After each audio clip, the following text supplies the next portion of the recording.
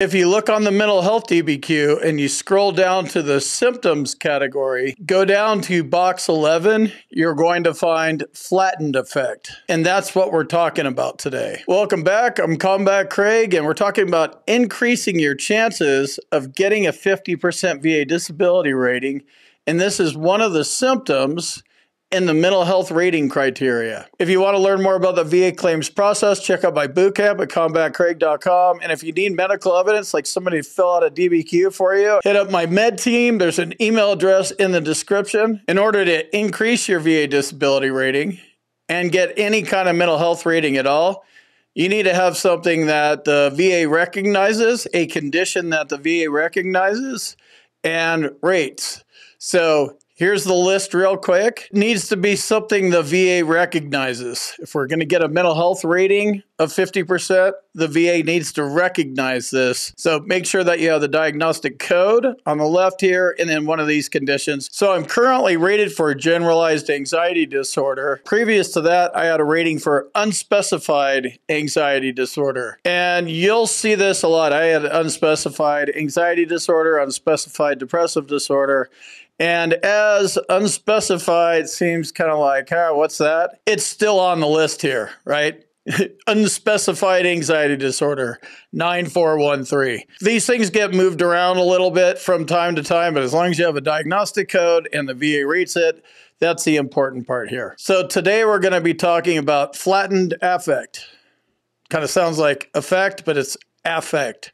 And it's basically devoid of emotion. Flattened affect is severely restricted or non-existent expression of motion. A person with flat affect does not express emotion the way other people do. It's not a condition by itself. It's a symptom of various other conditions, including schizophrenia, autism, PTSD, and everything that's on this list that I showed you here.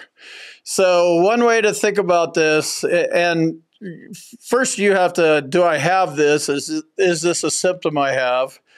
And because this was a weird one for me. A lot of these things in the rating schedule are kind of like, do I have this? Do I have that? They're just kind of weird words, but more broadly, do you have a version of this? How bad is it? And then do you have anything like this? It's VA squishy law. So I have flattened affect, and I've had it for a while, but there's all sorts of degrees of it. I don't even know where I'm at on the scale. This is in the 50% rating criteria, so a lot of us have this. This is common among veterans. And just kind of as an example, the reason that I am inspired to make this video, other than to help you guys out, is I'm reading a book. I don't read books on read. I listen to them on Audible. And a good example, it came up. I hear these words because I look at them so much, so I'm always kind of like, what's a different way to explain this? So in this particular situation in this book, this wife torched the house and 2 of her kids died in the process. So she called 911. And she was really like just mellow, not, 911 calls, you hear them, on YouTube and stuff. They're usually frantic. I'm sure if I ever called 911 for something like that, I'd be losing my shit for sure.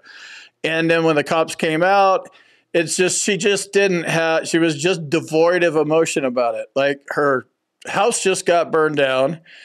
And she lost 2 kids and she wasn't hysterical. That's what inspired me to write this.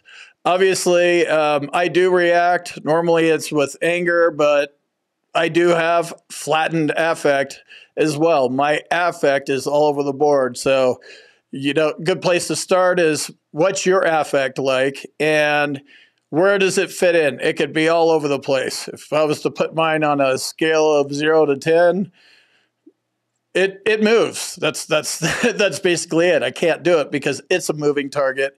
My brain's a moving target. Mental health's a moving target. Kind of depends on the situation. So the VA has this on the mental health DBQ.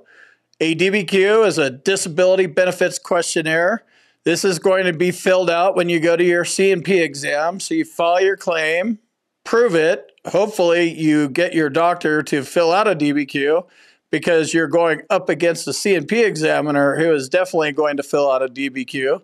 So it's good to have, your doctor with medical evidence, an exact form that they're going to fill out. It's the public use DBQ versus the internal use DBQ, but tomato, potato, it's basically the same thing. Check boxes with a doctor that is qualified to sign it at the bottom. You want to have that before you file your claim, and then study your symptoms and how they manifest. And you want to be prepared to talk about your symptoms. A lot of these symptoms, such as flattened affect, are not necessarily something that the doctor is going to ask you if you have. He's going to be doing a lot of observing. They're qualified, right? Board certified psychologist, board certified psychiatrist. It's most likely going to be a psychologist. But a lot of these symptoms, they're going to look at what you're doing, how you respond to things. So keep that in mind. Some of this stuff you could study for. You need to at least know what it is that you're going in for, what you're rated for. And, you're either going to present with the symptoms or not. And usually you have a bunch of these boxes checked. So that's what flattened affect is. And it's in the 50% VA mental health rating criteria. Other things to note are you're going to have symptoms in the 10% rating schedule, 30%, and 50. And if you have enough in 70, that could warrant a higher VA mental health rating. These symptoms are all over the place. If you currently have a 50% rating or a 30% rating, don't leave the 10% stuff out. You're going to have symptoms all the way through the rating schedule.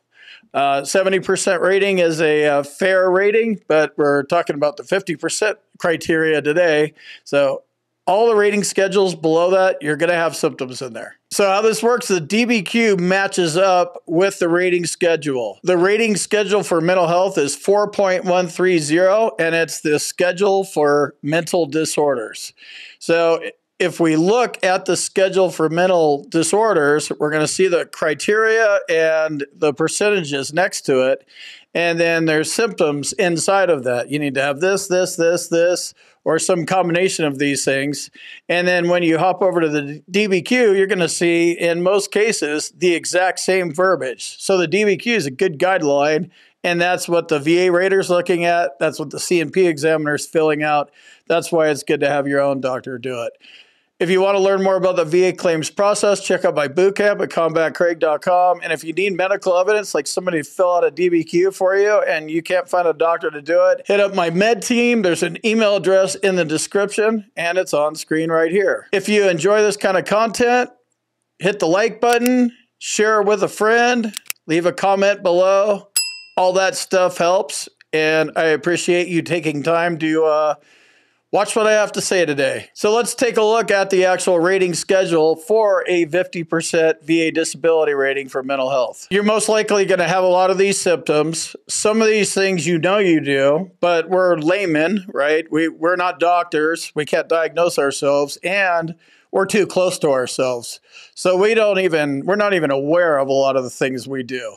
I become more aware of it because I'm looking at it, but it doesn't mean that it's solved. I'm just aware that I do this weird thing or strange thing or whatever. And when I say strange, it's because there's this like baseline for normal person with no mental health things, and then people with mental health problems. So it's just a disability like everything else. So learning as much as you possibly can about your disability is huge, especially when you're filing a claim for it. So if we look at the schedule here, it comes down to occupational and social impairment. It's also known as functional impairment. That's kind of the combination of the two. Occupational is work, social is your home life. In contrast, when you're filing a Social Security disability claim, there's only 0 or 100. You either win or you don't, and it's all about the work. With VA ratings and claims, it's different. They take your social life into account. So that's marriages, problems all over the place, problems dealing with people. Your kids don't talk to you anymore. How impaired are you in your social life? And then how impaired are you in your occupational or in your work life? 50% rating is occupational and social impairment with reduced reliability and productivity due to such symptoms as Flattened affect. So that's the first one. Circumstantial or stereotype speech, panic attacks more than once a week, difficulty in understanding complex commands, impairment of short and long-term memory. A couple examples are retention of only highly learned material, forgetting to complete tasks. And by the way, this sounds like my life. We got like lots of these things. Impaired judgment, impaired abstract thinking, disturbances of motivation and mood, difficulty in establishing and maintaining effective work and social relationships. So this is actually a good example speaking to the occupational and social impairment. It says right on here, difficulty in establishing and maintaining effective work and social relationships.